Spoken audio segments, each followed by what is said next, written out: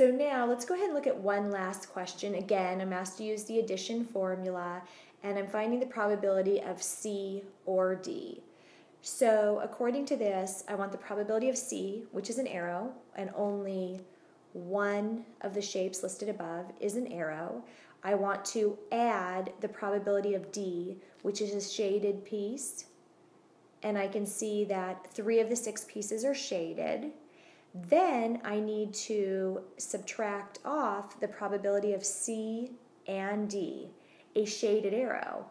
But wait a minute, the only arrow I have is not shaded, so 0 of the arrows are shaded, and I get 4/6 for 66.7%. So then we're asked, how is this problem different from the last two? Assuming you just watched the last previous video and you're watching them in order, but the difference here, there was no overlap. The last part of the probability of C and D at the same time equaled 0.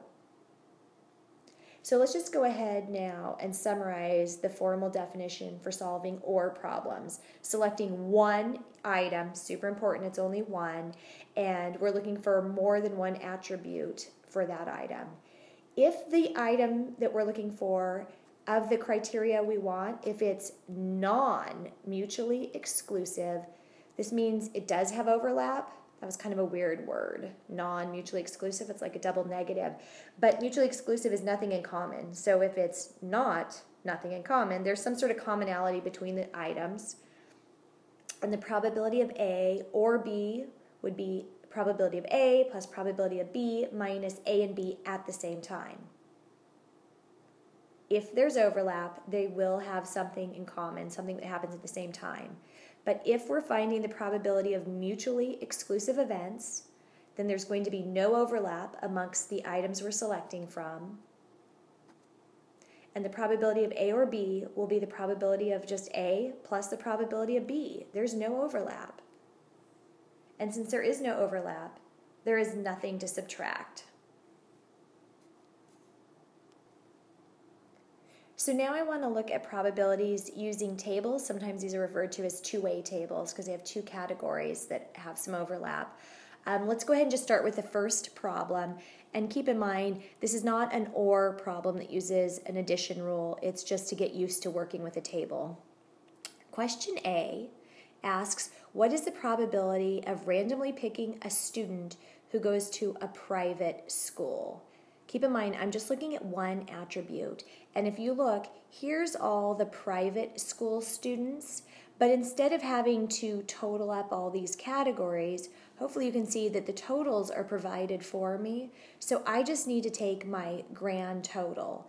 There are 88 private school students out of a total of 159 students. Whether you get that total from looking at what type of private or public they go to, or from looking at adding all the elementary, high school, and college students, either way, it totals 159 students.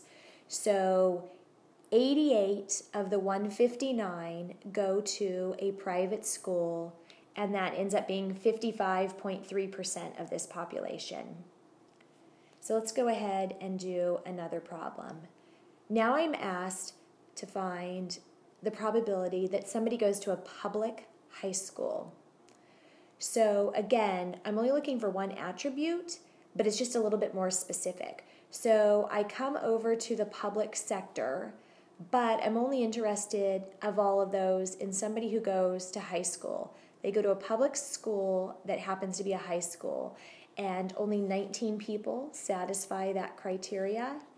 So 19 of the 159, we're still counting the whole population, which would be 11.9% of these students fit that category.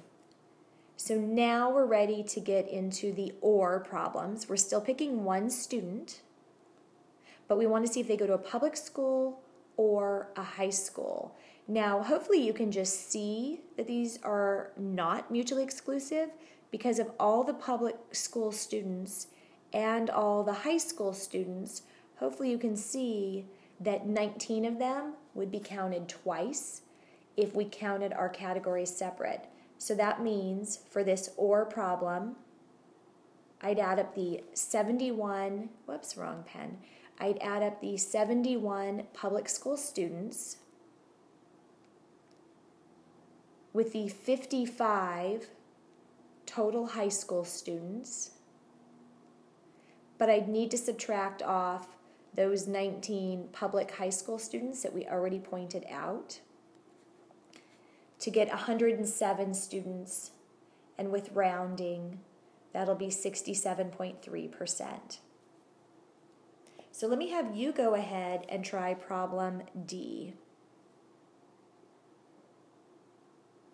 Okay, did you get 81.1%? So what should have happened is first you would have taken the 88 private school students, then you would have added to that the 66 elementary school students. Notice I'm not putting them over fractions right now because all the fractions will have the same denominator. So in the end, we'll just add or subtract the numerators, and so we don't really need the denominator till the end. But because my,